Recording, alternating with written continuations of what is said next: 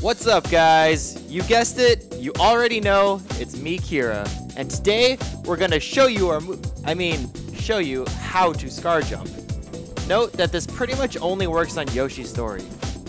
1. Wall jump, which is done by touching a wall and flicking the control stick in the opposite direction. 2. Using an aerial attack with the C-stick.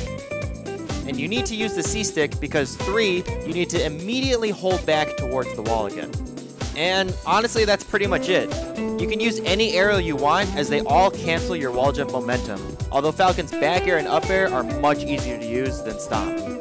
Couple tips about scar jumping. Scar jumps save your second jump. You can see Westballs do a form of this all the time.